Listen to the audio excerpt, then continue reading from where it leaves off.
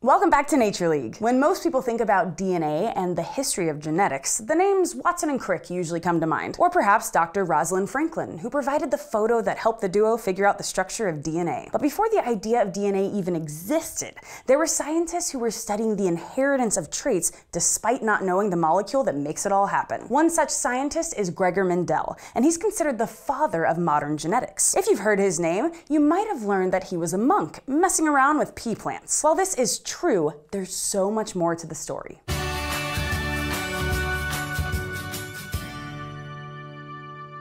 Ah yes, the story of Gregor Mendel, the father of modern genetics. Let's take a look at this story.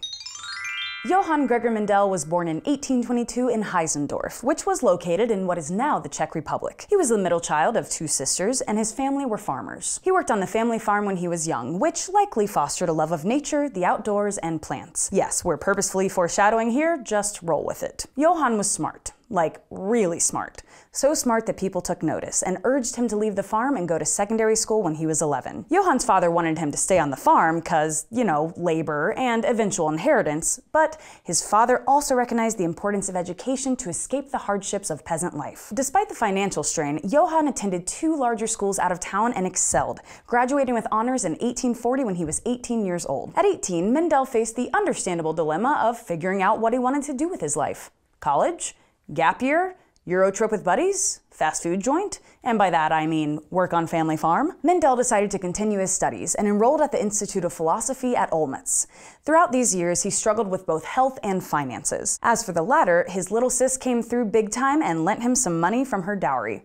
Thanks, sis. As for his health, it set him back in his studies, so he struggled to complete the program. However, people were looking out for him and believed in his abilities. One of his college professors, Friedrich Franz, was a sort of scout for candidates for the Augustinian monastery in Brunn. Professor Franz recommended Mendel to these Augustinian monks, basically saying, look, the kid might be poor and kind of, well, sickly, but he's really smart, and you should give him a chance. Just do the right thing. At this point, you might be thinking, wait a second, if he joins a monastery, won't he just be monkeying around?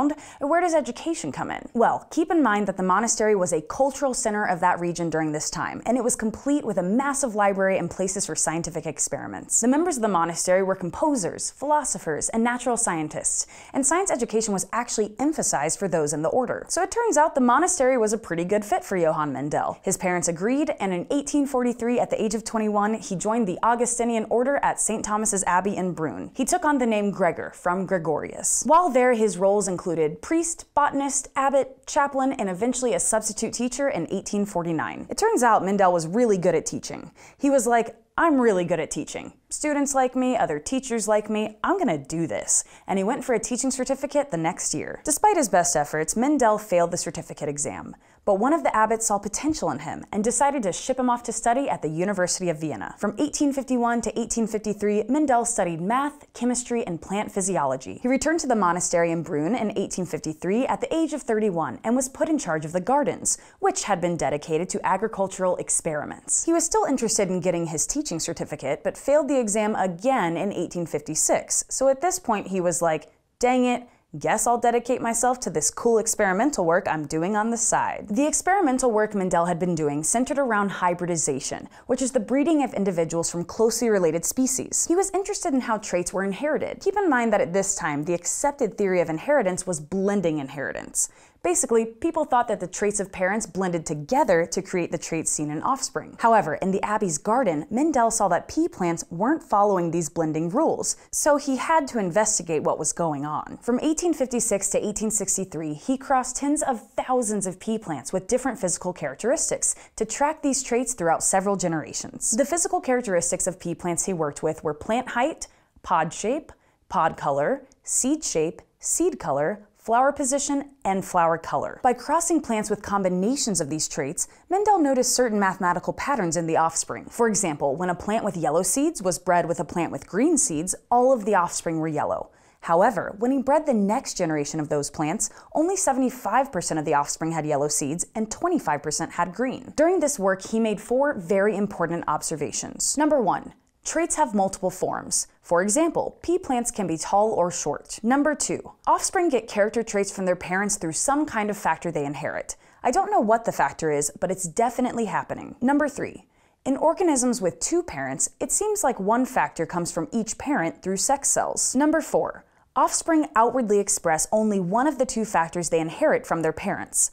Let's say the factor that gets physically expressed is dominant, and the other factor is recessive. But Mendel wasn't done yet. He also noticed that when parents with differences in two traits were crossed, the offspring would have all possible physical combinations. For example, if one parent was tall with green seeds and the other parent was short with yellow seeds, the offspring were all 4 physical combinations. Since the offspring had combinations that were different from the parents, Mendel concluded that these traits were inherited independently of one another. Basically, he figured, there's no relationship between height and seed color. This observation was a big deal and is still taught and referred to as the law of independent assortment. Mendel was pretty pumped about his findings, and he presented them at meetings in 1865. He published the findings the next year, reporting that some invisible factors were providing visible traits in a way that was predictable. We now know that these invisible factors are genes, but DNA wasn't figured out until after Mendel had died. Most tales from this time that reference his work indicate that people sort of missed the point. Scientists misunderstood his findings and didn't recognize the significance at the time. He spent his later years too busy to focus on his experimental work and wrapped up in tax drama. Mendel died in 1884 at the age of 61. But was this the end of Mendel?